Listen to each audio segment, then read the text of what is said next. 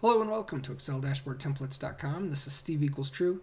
Please visit my blog at ExcelDashboardTemplates.com where you're sure to learn the latest posts, tips, tricks, and techniques and learn everything about Excel. All right, today I saw a user post out there where they had this question. They wanted to know, how do I put in 3 sets of criteria? So normally this client had a location and they had different types for their data. And then the third set they had is January, February, the month. So they weren't quite sure, once I put in February, how do I chart that? So I've already set up my data so that I'm doing a stacked column chart by location for each type. So you see location 1 has 3 different bars or columns on top of it in a stacked format. But they just weren't sure, and you might not be sure. Where do I put February? How do I set up my data so that when I have 3 sets of data criteria, can I create a chart? And let me show you how you go about doing that.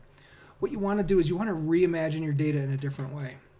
What you want to do if you're using a stacked column chart or bar chart is you can use the multi-category axis option that Excel already has in it, but you'll need to rearrange your data. So you remember, if we go back to the previous data, we had location on the top and we had all our various types on the left-hand side according to how the user had set it up.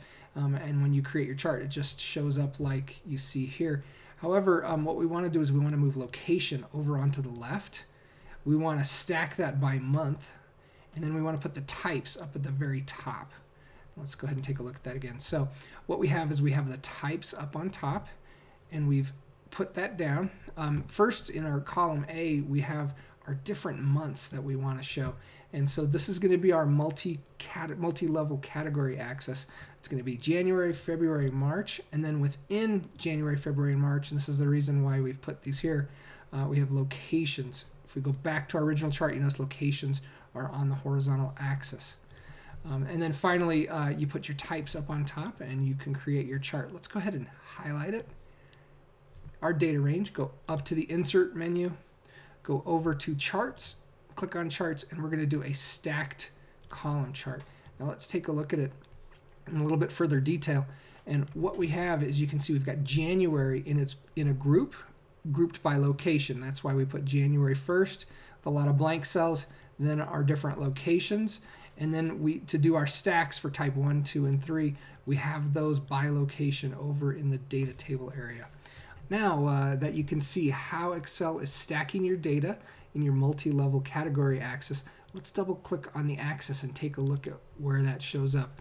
On your Format Axis Options dialog box, if we get rid of axis options, tick marks, and if you go to labels, you'll notice that multi-level category labels is what you're actually seeing here. So if I uncheck this, you'll see January is still there, February is still there, but it's not putting our different tick marks in there, and it's in order to break up the data into further groupings. So that's where you'll end up finding it under Excel 2013 is labels, multi-level category labels. I think in Excel 2010 and 2007 it just says multi-level category under the access type. So hopefully you've learned how you can now group your data so that if you have what you feel are 3 different data types, in this case type, by location, by month, how you can use a multi-category axis in order to show your data a little bit better. Once again, this is Steve Equals True. Please head on over to my blog at ExcelDashboardTemplates.com. Also, consider subscribing to my video channel so that you're sure to get the next post delivered directly to your inbox. Thank you.